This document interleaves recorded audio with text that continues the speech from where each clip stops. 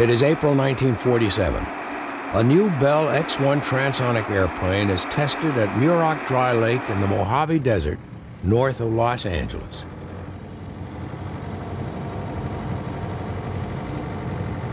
Attached to a Boeing B-29 bomber, the X-1 is carried to 25,000 feet.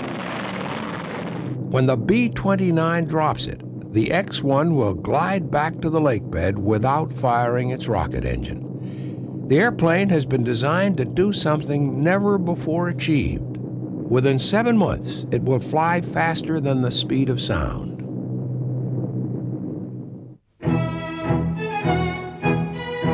The Smithsonian Institution's National Air and Space Museum is the most visited museum in the world. Its collection contains some of the most important aircraft and spacecraft in history. Craft that were designed, built, and flown by men and women who have expanded the frontiers of flight.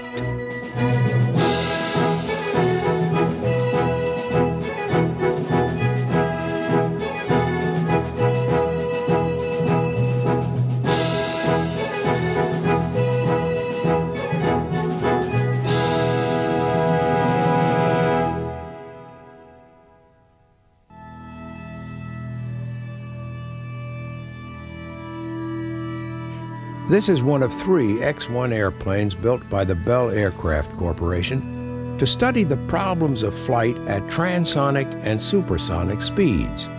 Of the 3, this is the best known because on October 14, 1947, Captain Charles "Chuck" Yeager, a test pilot with the United States Air Force, flew it faster than the speed of sound. The flight demolished the myth of a sound barrier and opened the way for supersonic flight. This is the story of the Bell X-1 and the long and difficult quest to fly faster than the speed of sound.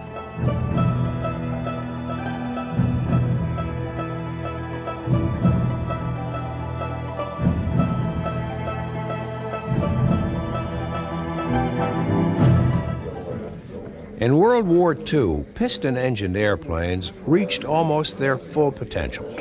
As they moved closer to the speed of sound, the efficiency of propellers dropped off. A new source of power was sought, and experiments were carried out with a variety of jet and rocket power systems. Another problem emerged. It was called compressibility. Approaching the speed of sound, air molecules compress and form what at the time appeared to be a wall in front of an airplane. In March 1945, the Bell Aircraft Corporation was awarded a contract to develop 3 airplanes to research this problem. They would need to withstand great stresses. Military fighters are designed to 9G. This airplane, all commercial airplanes, are designed to 4G, structural integrity. So the decision was made to double it for the X-1 and build it to 18G. It was practically, well, it was indestructible in flight. You couldn't do a maneuver that would tear the airplane up. Compressibility couldn't be studied in the conventional wind tunnels of the time. In 1939, engineer Ezra Kocher suggested that the Army Air Corps develop an aircraft to study the problems of transonic and supersonic flight. His idea was revived in 1944 when fighters like the P-38 and P-47 began to experience compressibility problems in high-speed dives. Kocher and a team at Wright Field came up with a design which Kocher presented to the Army Air Corps and the National Advisory Committee on Aeronautics. Robert Woods, a Bell Aircraft design engineer, convinced his company to become involved. In March 1945, Bell was awarded a contract to build 3 experimental aircraft. The fuselage design they adopted was influenced by the shape of a .50 caliber bullet, which was known to be stable at supersonic speed. The aircraft were to be rocket-powered. In the late 1930s, rocket engineer James Wilde developed a small and highly efficient rocket motor using liquid propellants. With three friends who were also interested in rockets, he formed a company called Reaction Motors Incorporated to exploit it.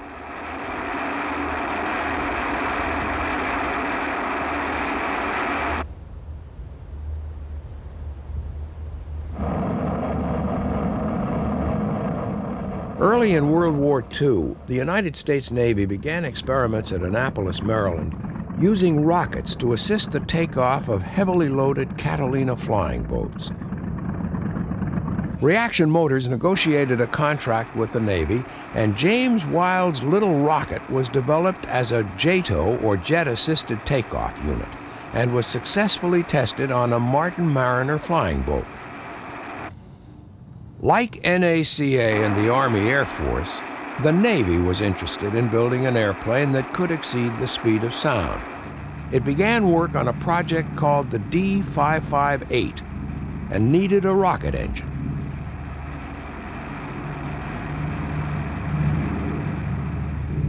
They decided to put what was essentially 4 of these JATO units together, wrap a lot of string around them, and supply them from a pump. It took a long time to do. During that time, the Air Force decided they would get the jump on the Navy and produce a supersonic airplane before the D558. The rocket motor end of it, the assembly of 4, was already being fired for the Navy. And so they made what we call a pressure-fed version, in which you just use compressed gas to blow the propellants out of the tank and into the combustion chambers. And that became the engine for the X-1. The engine was called the XLR-11. It needed development before it was ready to operate under flight conditions. When the first X-1, serial number 6062, rolled out of Bell's plant at Wheatfield, New York in December 1945, the Reaction Motors XLR-11 engine was not yet in a condition to be installed. The decision to use rocket power for the X-1 meant the airplane couldn't be ground launched without wasting fuel that should be used in high-speed test flight. Instead, it would be dropped at altitude from a specially adapted B-29 bomber. A loading pit was designed so that the B-29 could be towed into position over the X-1. The X-1 was then attached to the B-29's bomb shackles and hoisted up under the fuselage, ready for launching at altitude. The first X-1 was taken to Pine Castle Air Force Base in Florida for a series of glide tests. Because the XLR-11 rocket engine wasn't ready, ballast was fitted into the X-1 to compensate.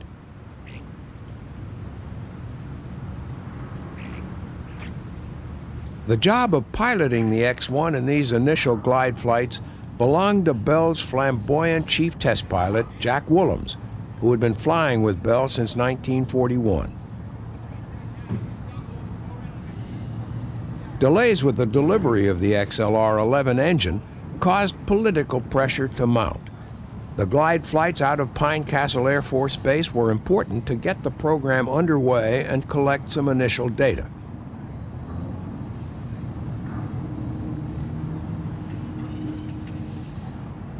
On January 19, 1946, the X-1 #1 was ready for its first glide test. The B-29 took off from Pine Castle Air Force Base with the X-1 shackled to its belly.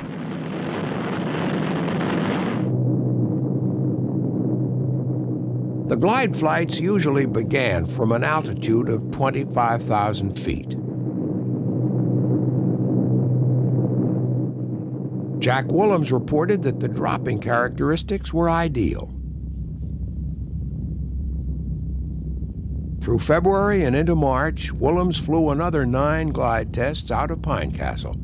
Extreme slow-motion film was taken to study the drop characteristics in detail. On March 6, Willems made the 10th glide flight. It was his last in the X-1. He was killed in a high-performance Bell P-39 just before the 1946 Thompson Trophy race. In the meantime, the second X-1 was completed. Larry Bell showed it off to the Air Force with the XLR-11 installed. It was to be taken to Muroc Dry Lake in California to begin the powered test program, while the number 1 plane came back to the Bell plant for modification. With the death of Jack Willems, the job of chief test pilot went to Tex Johnston on the left. Dick Frost was X-1 crew chief, and Bob Stanley on the right was Bell's chief engineer. This is Edwards Air Force Base in the Mojave Desert north of Los Angeles. Today it is the Center for Air Force Test Flight Operations, a highly developed facility with a long and distinguished flight test record. The facility here began to be developed in the early 1940s. Then it was called Muroc after Muroc Dry Lake. The X-1 number 2 arrived at Muroc on October 7, 1946, carried under the B-29. The X-1 was to be flown by Chalmers Goodland, Bell's new chief experimental test pilot.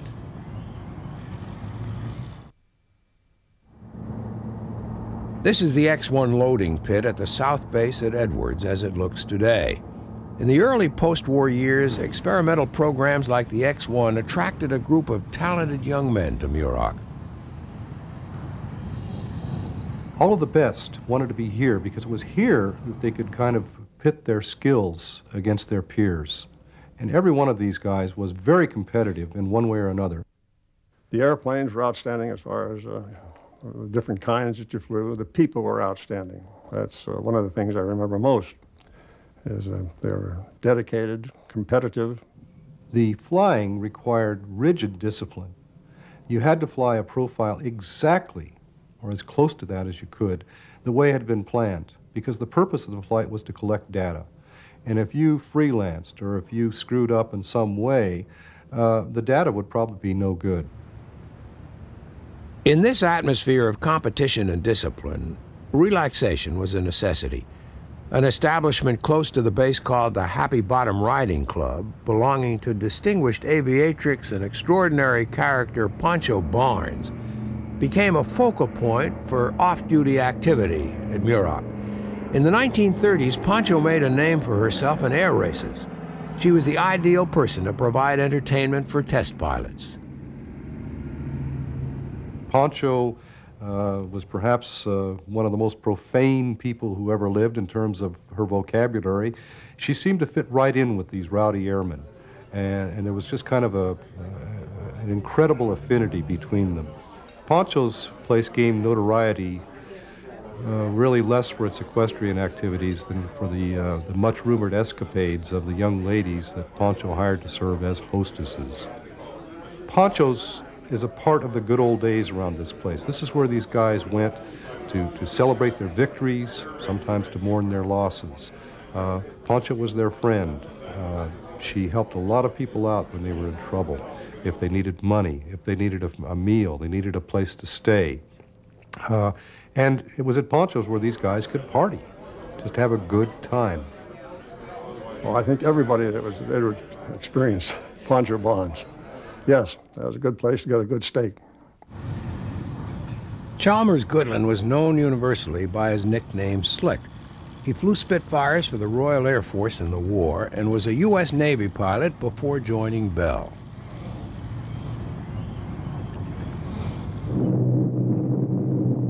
Before the program of powered flights began, Goodland had a series of glide flights to become familiar with the handling characteristics of the X-1. The B-29 carrying the X-1 would climb to 25,000 feet. Before it reached the drop altitude, the X-1 pilot had to climb down in the blast of the slipstream through the B-29's open belly and slide into the X-1 cockpit.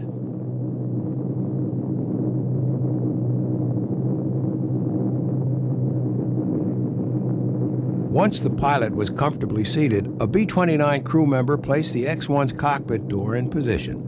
The X-1 pilot then locked it from the inside.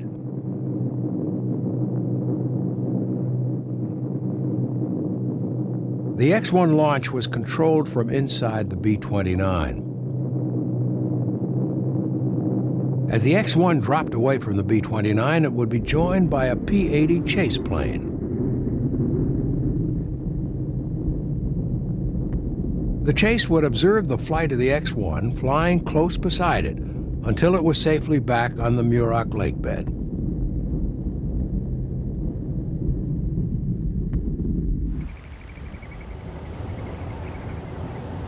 While Slick Goodland completed 4 glide flights in the No. 2 plane at Muroc, X-1 No. 1 was back at the Bell plant having a thinner wing fitted. By the time it was delivered to Muroc on April 5, 1947, Goodland had carried out 12 powered flights on the No. 2 plane, reaching a maximum speed of Mach 0.8, or 0.8 the speed of sound, in January 1947. At this stage, the program was going well. After an initial problem in December, when the B-29 was forced to land, still carrying the X-1 and its load of volatile fuel, the flights had been straightforward, and Goodland reported that the airplane possessed perfect control. The No. 1 plane, with its new thin wing and modified tail, promised better performance than X-1 No. 2. There was even some horseplay on the tarmac at Muroc.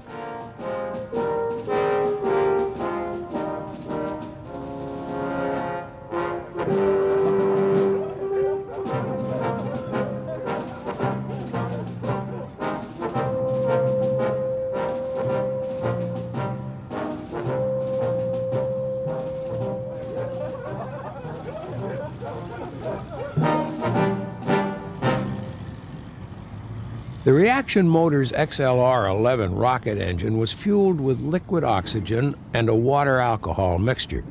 Fuel was fed into the combustion chamber by pressure from nitrogen gas, which also provided cockpit pressurization for high-altitude flight. Although the clean lines of the X-1's fuselage made it look simple, under the skin it was a highly complex machine with the pressurized cockpit, the rocket engine, 2 propellant tanks, 12 nitrogen spheres, 3 pressure regulators, and more than 500 pounds of flight test instrumentation.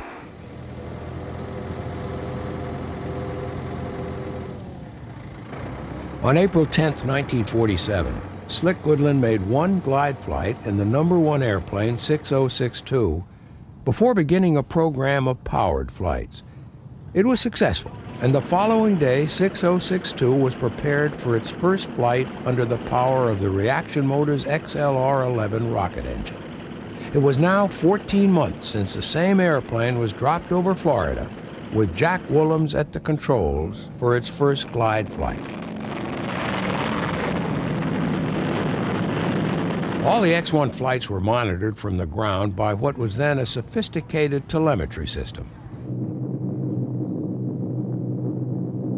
On its first powered flight, 6062 was dropped from an altitude of 20,000 feet. Slick Goodland took it out to a speed of Mach 0.77. Under the terms of its contract, the Bell Company was required to test both airplanes to Mach 0.8.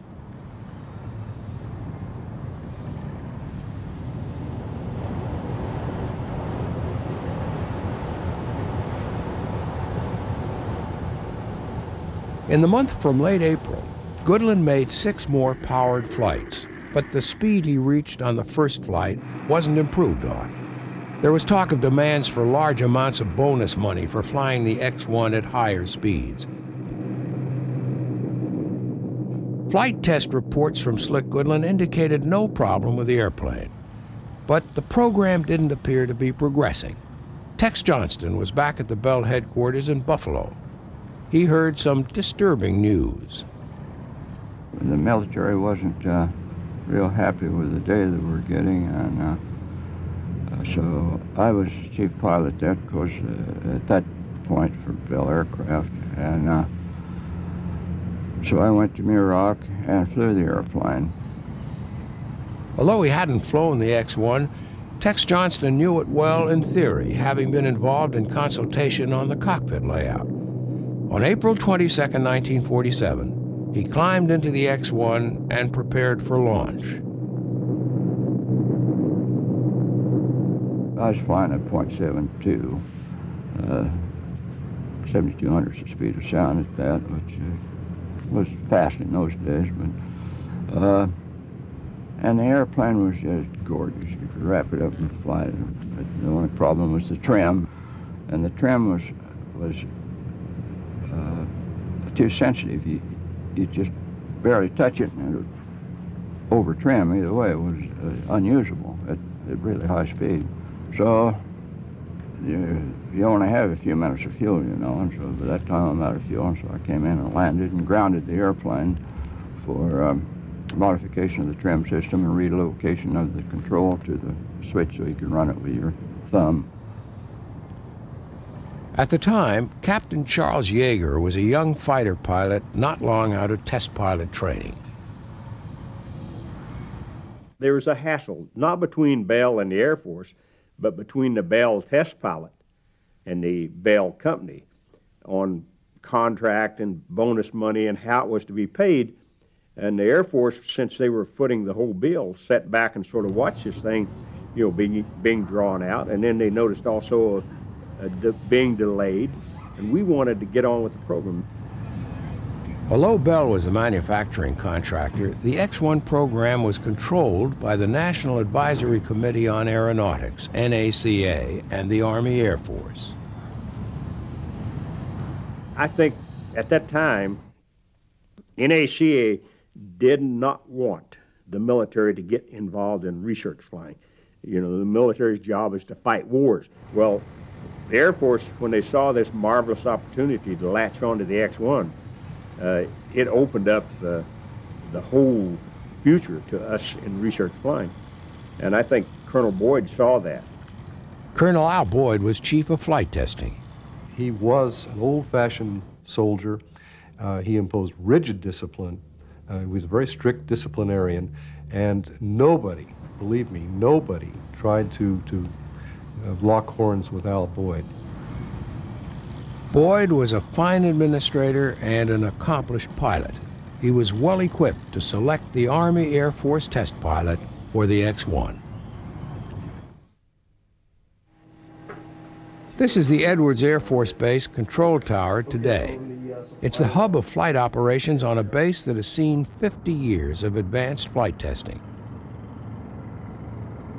In 1947, Colonel Al Boyd made a decision that had great influence on shaping the evolution of the Air Force Test Flight Center. Boyd did a masterful job of selecting. I know at one time, prior to going out there, he asked me who I thought should be the X-1 pilot. Of course, I said Captain Edwards, because Captain Edwards had a PhD in aeronautical engineering and was a pretty good stick and rudder guy too. He said, nah, if we put Edwards on it, he'll wind up being the test pilot and the test engineer. And if something should happen, you know, God forbid, we lose everything. Chuck is a pilot, Ridley's the test engineer. If something happens, we have somebody left. Chuck was starting as a test pilot. He had a remarkable affinity for machines. He's not an engineer, but he has a great feeling for machinery. And in those days, you didn't have the telemetry and all the stuff you have now to record flights, so a lot of it depended on what the pilot could tell him when he landed. And he was quite good at explaining what had gone on in the flight and suggesting what might be the next step. But when it got into some of the explanations as to why things were happening, then I'd have to consult Jack Ridley, because Jack had the ability to speak my language. Chuck Yeager was a distinguished fighter pilot, but he was relatively new to flight testing. Boyd assembled a strong support team for him. Jack Ridley on the right was an engineer and pilot. Bob Hoover at left rear was also a backup pilot. Major Bob Cardenas was the B-29 pilot and senior officer. I was in charge of the X-1 project. That doesn't mean I was Chuck's boss per se. Colonel Boyd was our boss of all of us. I was just the operations officer to make sure that the whole thing went. Being a major who outranked me as a captain and Jack Ridley as a captain and Bob Hoover as a first lieutenant, when we came out to Muroc, he basically was the officer in charge. He obviously didn't fly the X-1. I was the primary pilot on the X-1, and my backup pilot was Lieutenant Bob Hoover. But the real brain in the team was Captain Jack Ridley. Two members of the Bell Aircraft X-1 flight test crew joined the Army Air Force test team. They were Bell project engineer Dick Frost and crew chief Jack Russell.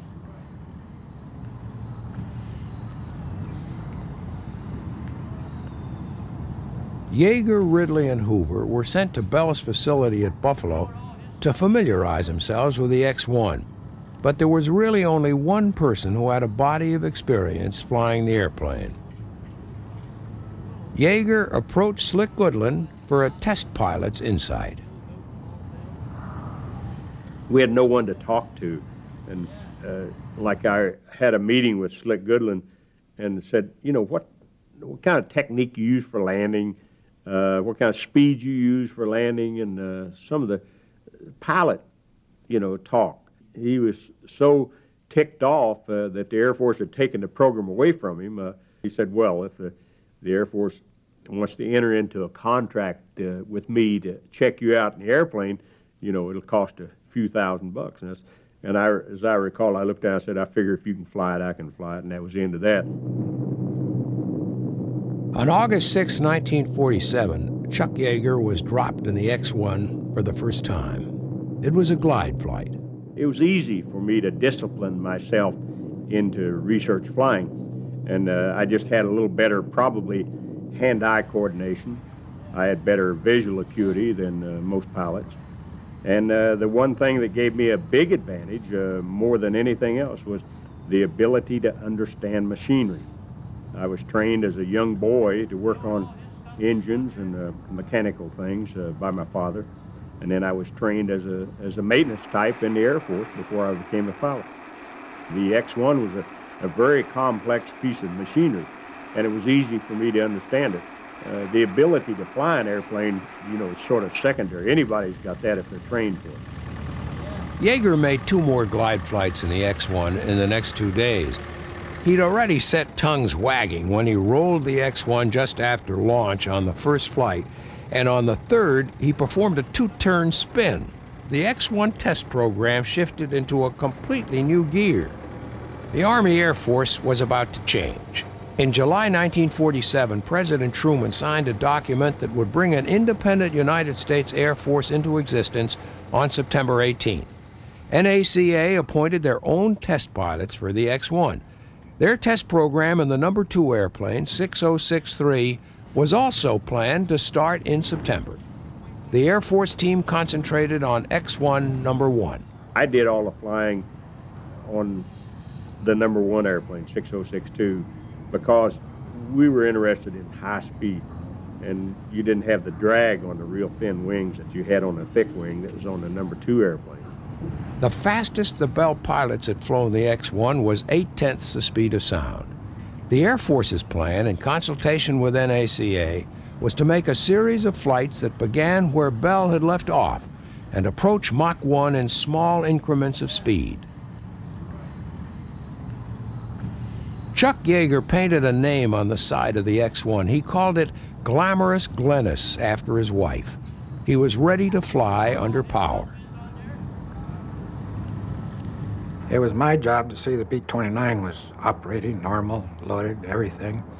But then I had to taxi it over to where they had dug a pit so the X-1 could fit down in the hole. And then they towed the B-29.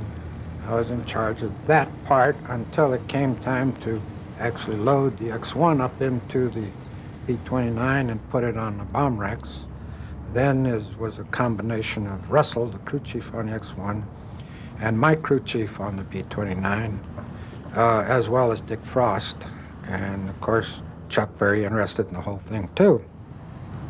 It's early morning at Muroc.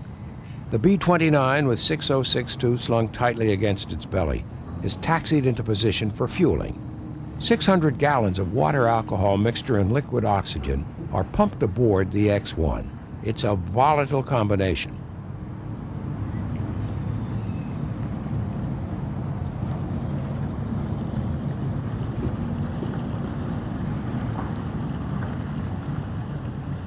The P-80 chase planes are prepared for flight. Their role is critical to mission safety.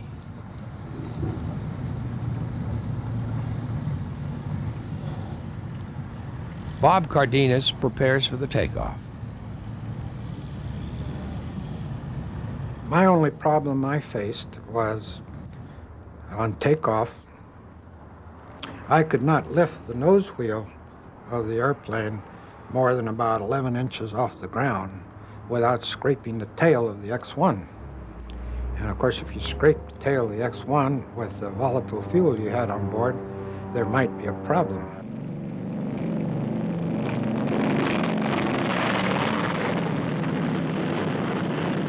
The process of dropping the X-1 was not always straightforward.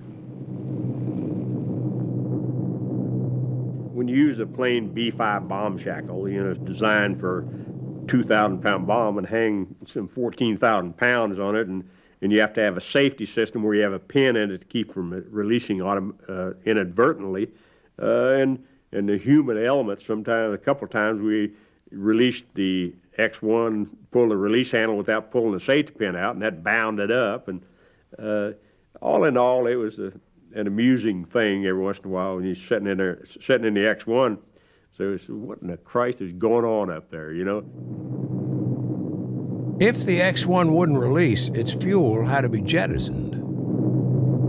We dumped as much of the fuel as we could, that is the X-1, overboard, but I still had to land with it connected. Chuck stayed in it. He didn't trust anybody. He was going to make damn sure that if it did release inadvertently, at least he'd be in it to fly it away. Of course, when it got down to, I forget how high we were, but when it got down low enough where he figured he wouldn't have a chance to fly it anyway, he crawled back out, came up on board. Chuck Yeager made his first powered flight on August 29, 1947.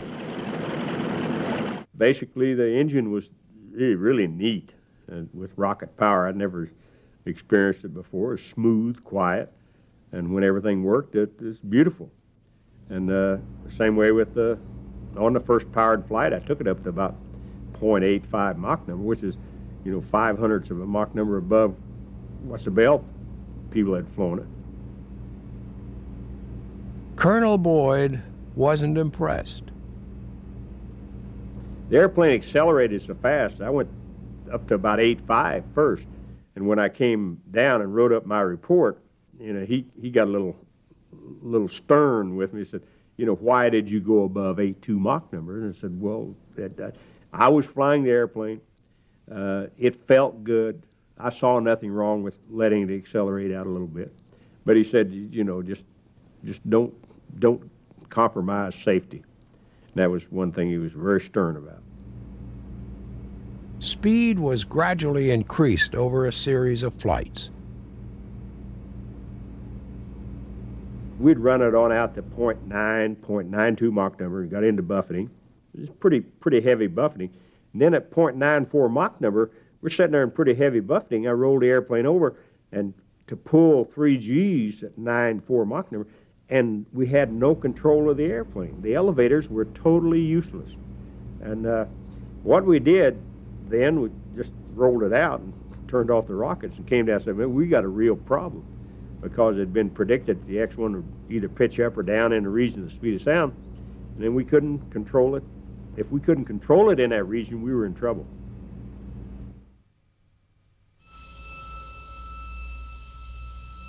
The X-1's horizontal stabilizer assembly could be moved to adjust the trim of the airplane. Now, we had never used this horizontal stabilizer in flight because we just trimmed it out at 2 degrees nose down, left it there because that's where the airplane flew good. And that was where old Jack Ridley's brain came into effect. He said, after looking at a lot of the data, it showed that this shock wave, which had formed on the fixed part of the horizontal stabilizer, as we increased our Mach number, this shock wave moved back and sort of laying down. Well, at 9.4 Mach number, it was at the hinge point of the elevator, and we lost our elevator effectiveness. And Jack Ridley said, you know, if let's try to fly the airplane with the horizontal stabilizer. And if you think you're good enough to do it, it may save your tail. 5 young kids out in the desert. We rolled it into the hangar.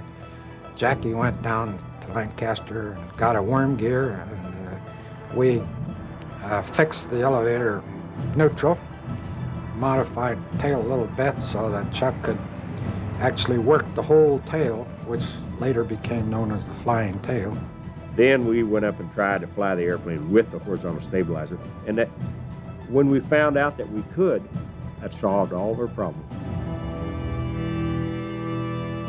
It was a tremendously important breakthrough, one that had a swift and profound effect on the design of high-performance aircraft, first in the United States and later around the world.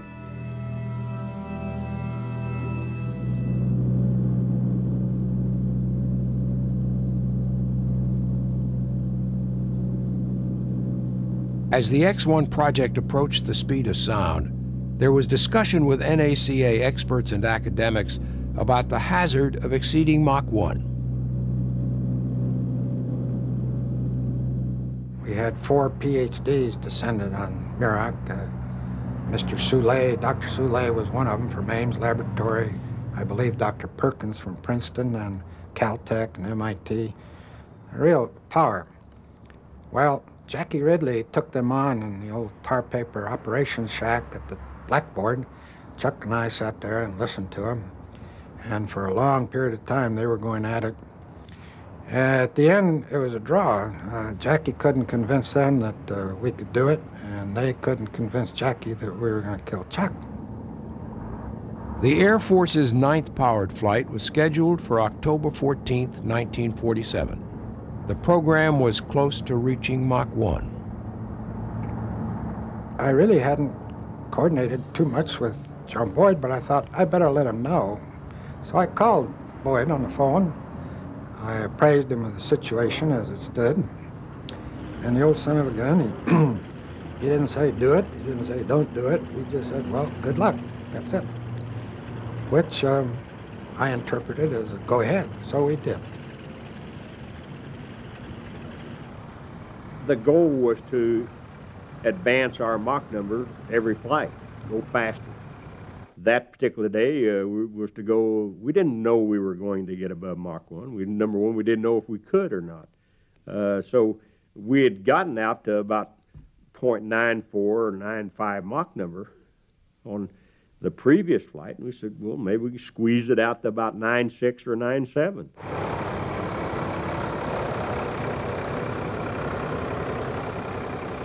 Early in the morning of October 14th, the X-1 was loaded aboard the B-29 and fueled.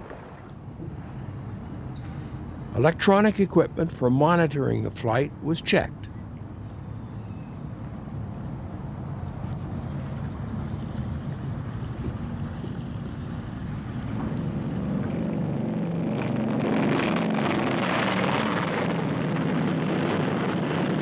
By now, the extremely low temperature of the fuel in the X-1 would have cold-soaked the airplane. When Chuck Yeager climbed into the cockpit, it would be like entering an icebox. But today he had extra discomfort. Last evening, something happened that could threaten the success and safety of flight number 9.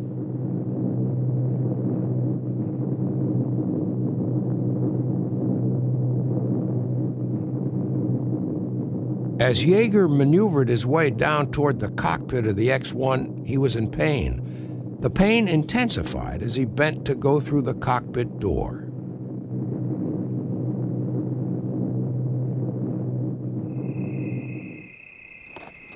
Late the previous evening, he'd gone horseback riding in the desert with his wife Glennis. It was getting dark.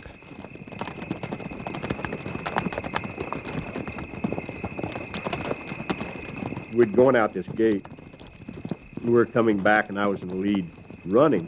and somebody had closed the gate, and it's dark, and the first thing, when the time you see the gates closed, you're almost on it, and it kind of peeled the horse around. He, as I say, he couldn't pull more than about 3 Gs, but the horse hit the fence and flipped off, and it threw me through the air, and I had landed on my right side and busted a couple of ribs, and it hurt, yes. I elected to go ahead with Chuck because there are certain people that are born, I hate to use the word lucky, because his skill gives him that luck. But nothing ever happened real bad to Chuck. I talked to Jack Ridley and I said, Jack, I got a problem. I really hurt. I don't know if I can get in the X1 or not, because when you went down this ladder and had to hump over, bend double, and slide in this door, it was really painful. The X-1's cockpit door had to be secured from the inside using the pilot's right hand. Chuck Yeager's right side was too painful to do it. Jack Ridley had a solution. And he said, well, I can fix that. And he's got about a 10, 12-inch piece of broomstick, and I could use my left hand, stick this broomstick in the lever on the door, and raise it with my left hand and lock it. And that's we decided that's the way I'd do it.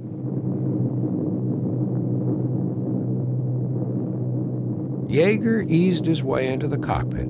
Jack Ridley placed the door in position, and using the broom handle, Yeager locked it from the inside.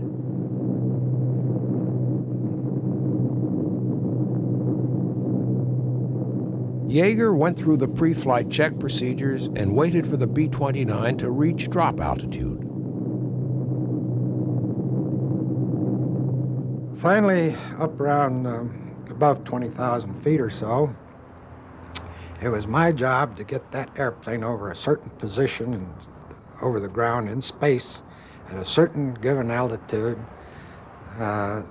because the telemetering was going to pick up the drop.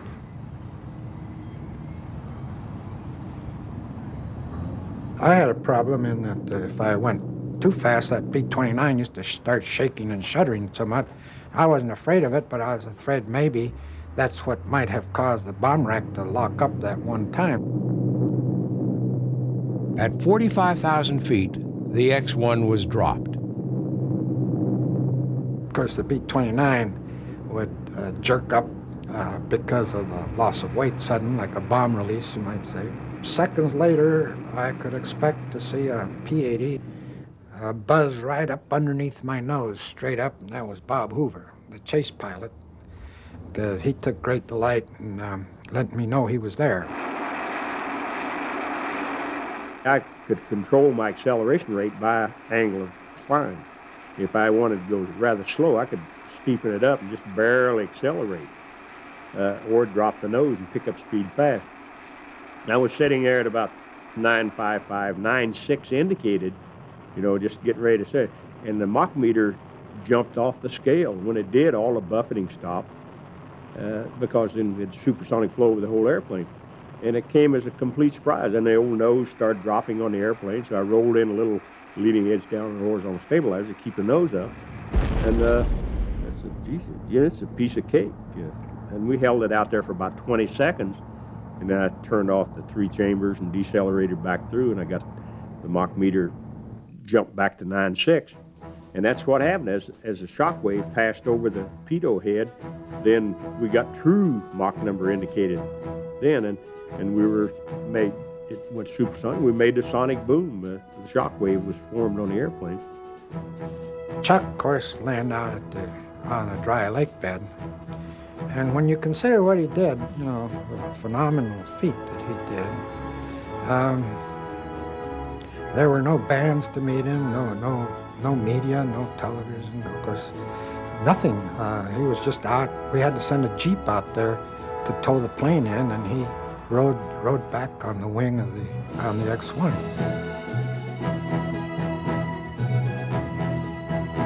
When I landed, not all of them, but some of the PhDs were there, and they didn't want to talk to me. They wanted to talk to Jackie Ridley. And one of them tossed one of his books in a waste barrel that was there. Said, Jackie, come on, we got to rewrite the book. When we got the airplane above Mach 1, it surprised us, I think. And they said, but it really didn't impress us as much as it does now when you look back on it. We went back to Wright Field, and Mr. Larry Bell, the owner of Bell Aircraft, he held a little party at the Dayton Biltmore Hotel in Dayton, Ohio. We had dinner, we had some drinks, and we celebrated quietly with Mr. Bell. There was one major factor in the X-1's successful assault on the speed of sound. The one thing, finding out that you needed a flying tail to operate in the region of speed of sound was really the big breakthrough in getting an airplane above the speed of sound. And it really paid off. The X-1 was classified. You know, the data that we were getting from the X-1, we didn't share it with the rest of the world. We kept it to ourselves. We fed it to the aircraft industry. And that one thing, finding out about the flying tail with the X-1, gave us a quantum leap on the rest of the world in aerodynamics.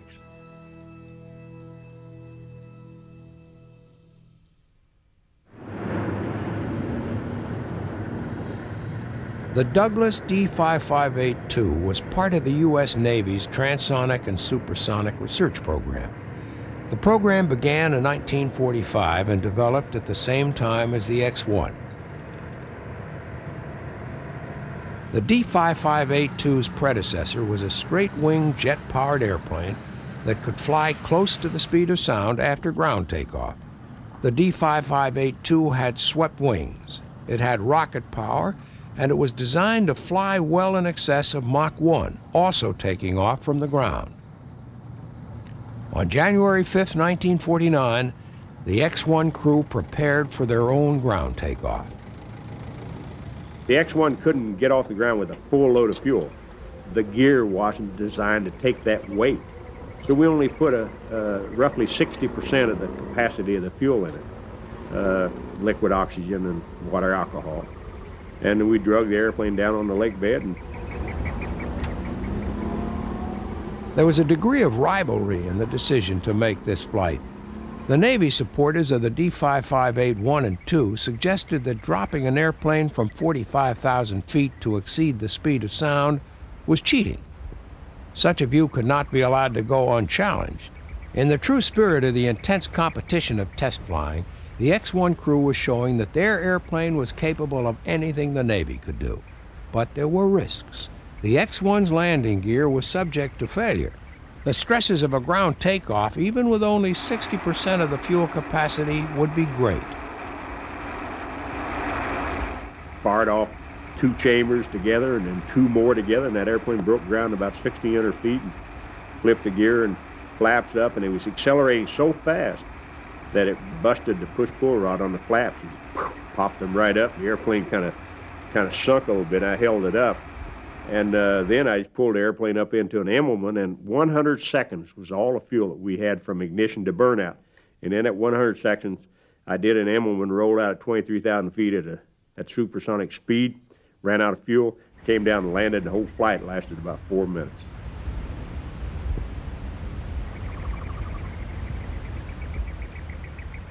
After jettisoning its remaining fuel, Yeager brought the X-1 in for a smooth landing on the lake bed.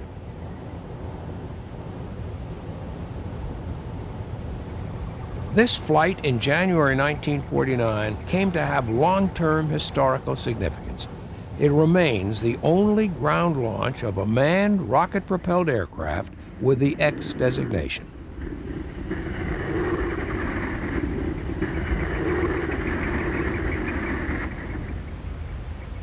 But for Chuck Yeager and the X-1 crew, there was a double dose of satisfaction.